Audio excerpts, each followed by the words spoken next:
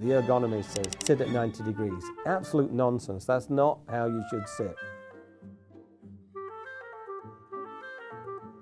Our research for the last 30 years has looked at what are good postures to sit and work at a computer. And all the research shows the same results. You don't want to be sitting upright at 90 degrees. A lot of people think that's how you should sit.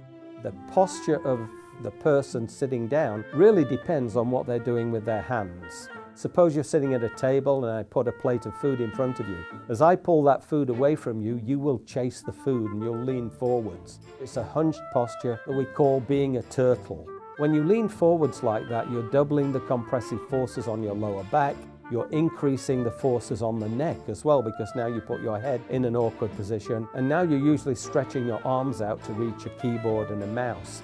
That's a really bad posture to work in. And that's what we see a lot of times, that companies have bought good chairs, but when you look at how people are working, they're actually sitting forwards, not sitting back in the chair. You should sit in the most relaxed position you can to do your work. That typically means sitting back in a chair.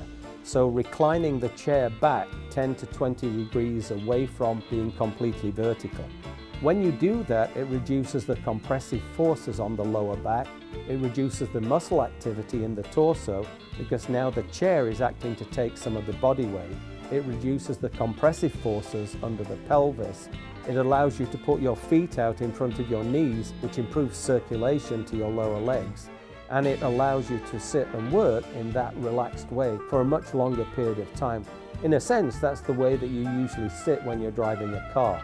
When we get people sitting back in a comfortable posture, we have to adjust the position of where the mouse is, where the keyboard is, where the computer screen is, so that they can work in that comfortable posture for as long as possible.